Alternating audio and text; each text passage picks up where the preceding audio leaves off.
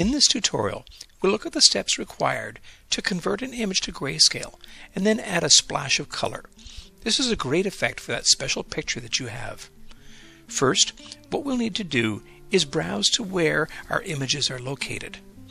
In the navigation panel on the left side, select Browse More Folders.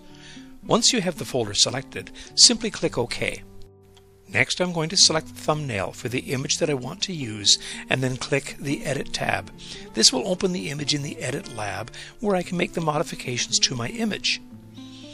One thing that I'd like to draw your attention to here is the Learning Center on the right-hand side. The Learning Center is a great starting point where you can learn how to use some of the most common tools. It also changes views depending on the tool that you have selected.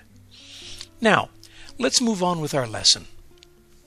From the toolbox on the left side, we're going to use the masking tools. Masking is the process where we can protect areas of an image that we want to do some modifications to. Think of it like using masking tape when painting around a window frame. I'm going to start off with a magic wand. This will allow us to select areas of the image by color. In the interactive property bar at the top, I want to change my mode to Add.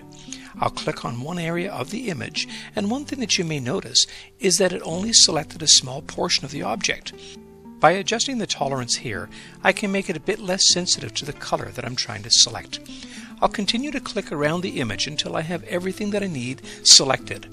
Now, in order for me to add this element here, I'm going to switch to the rectangular mask tool and use it to draw a small mask to add to the selection. Now that I have the entire image selected, we can move on. Okay, we're almost done.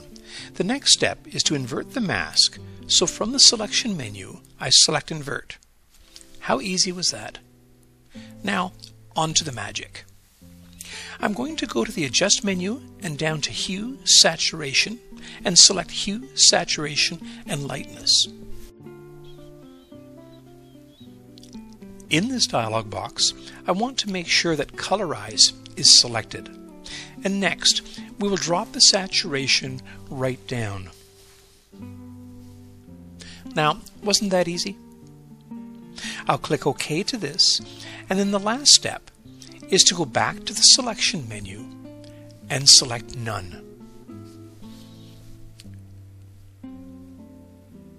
And we're done.